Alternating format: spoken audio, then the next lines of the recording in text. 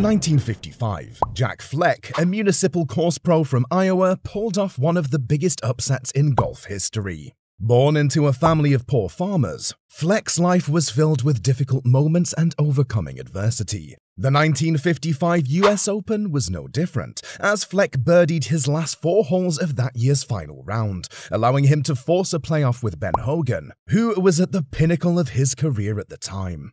The playoff occurred over 18 holes at the legendary Olympic Club in San Francisco the following day.